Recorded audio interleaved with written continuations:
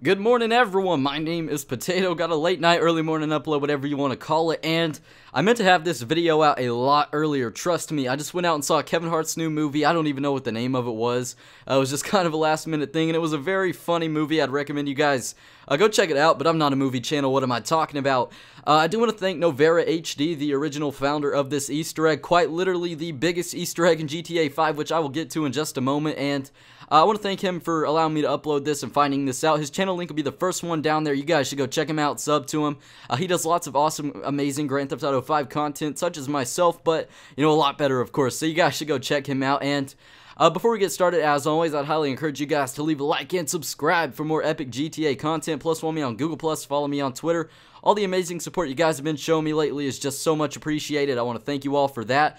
This is my 400th video, so I'm still here, you know, from 0 videos to 400, and, you know, 400 videos from now, I promise you, I'll still be here. So, thank you guys so much for all the continued support, as I've said 10,000 times now.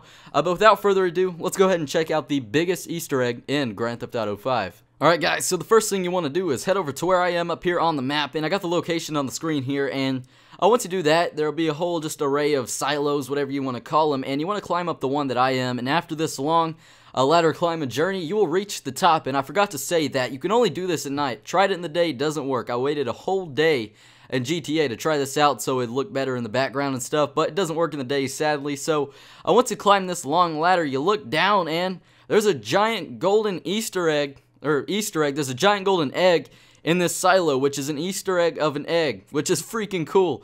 It's just a giant egg, and I don't know if it's the yolk of the egg or just a giant egg. Regardless, it's very cool, and like I said, I'd like to thank Novera HD for this. He found it out. He's the original founder of this, so go check him out. This is freaking cool. A giant egg, Easter egg, in Grand Theft Auto 5. I just thought it was really cool. And it's just awesome knowing that he just found this out. And I looked around, and I don't think anybody's found this out yet.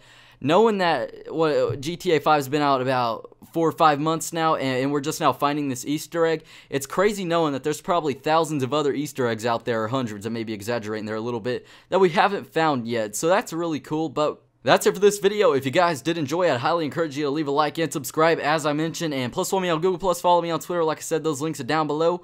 And once again, guys, thank you so much for the amazing continued support. You all take it easy, have a safe one, and I hope to see you in the next episode. Peace.